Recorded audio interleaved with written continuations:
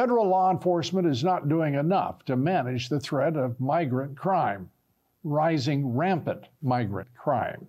Take this latest example. An illegal immigrant wanted for rape in Oregon named Jose Sebastian made it all the way to Florida, where he was finally arrested for driving without a license. It was there that Martin County law enforcement discovered Sebastian was wanted for rape. To their shock, Immigration and Customs Enforcement refused to take custody of Sebastian. The agency claimed it had no more detainment space.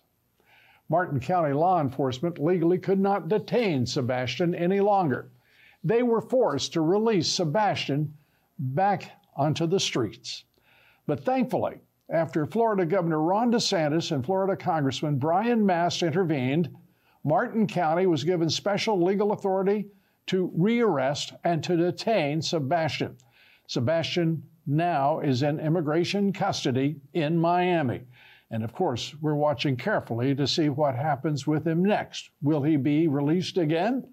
Well, this is the immigration madness that we're dealing with. Every red state, every locality must empower their local law enforcement to arrest and detain criminal illegals. How many more Americans must die, must suffer, before our leaders get serious about this really a major crisis on our hands?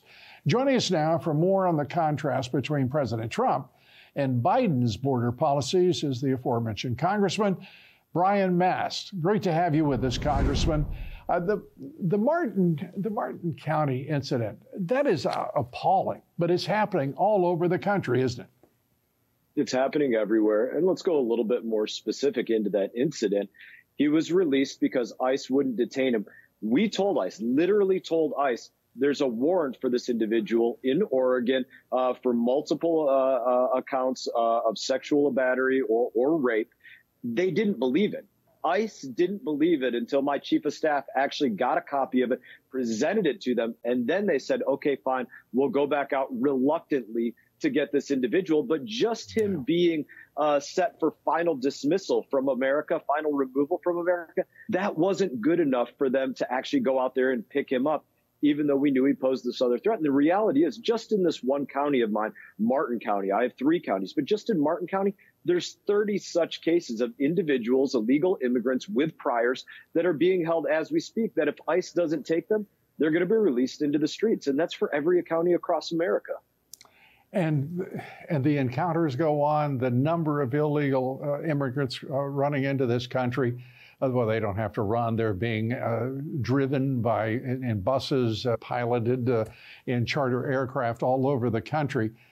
But there is no vetting. There is no system by which we know anything about where they are, what they're doing, or whether or not these are actual criminals that have been brought into the country, invited in by the Biden administration. What are we going to do?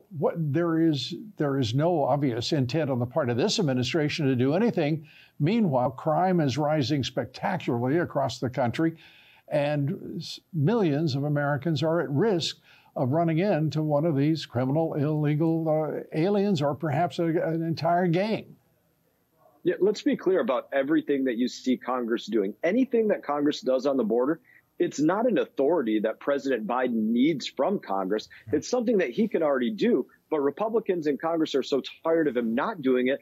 We're trying to pass a law that says you have to go out and do this thing that you can already do, whether it's remain in Mexico, whether it's do something with the asylum provisions, whether it's whatever. You can already do these authorities. You're choosing not to. We're telling you that you have to. And obviously, if it makes sense to Republicans, it does not make sense to Democrats. They're not going to pass it through the Senate, and Joe Biden is not going to sign it into law. So it's an exercise in futility. It is, and the futility means that there will be more people killed. There will be rising crime until a new president takes office. Give us your sense of just the level of, if we may, the intensity of the Republicans and moderates and independents in this country who mean to reelect Donald J. Trump. Donald J. Trump will be our next president. I'm proud to chair his veterans campaign across America. Veterans see it.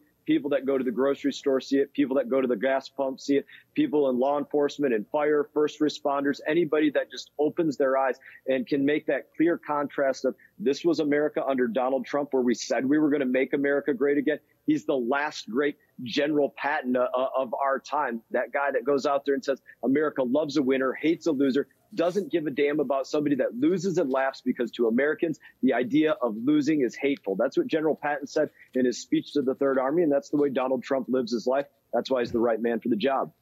And no image could be more persuasive than watching President Biden shuffling along with a CPB officer